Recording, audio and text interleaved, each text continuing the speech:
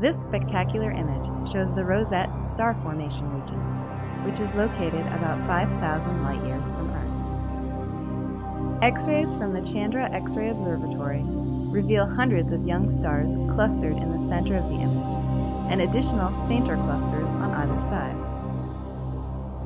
Optical data from the digitized sky survey and the Kitt Peak National Observatory show large areas of gas and dust, including giant pillars that remain behind after intense radiation from massive stars has eroded the more diffuse gas.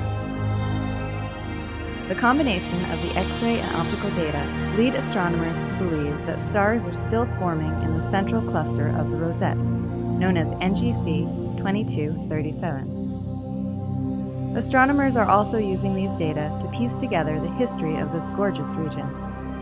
The Rosette Nebula has long been a favorite target of amateur astronomers in the constellation the Unicorn. The wispy, colorful structures in the optical data can sometimes be seen by small telescopes from the ground here on Earth.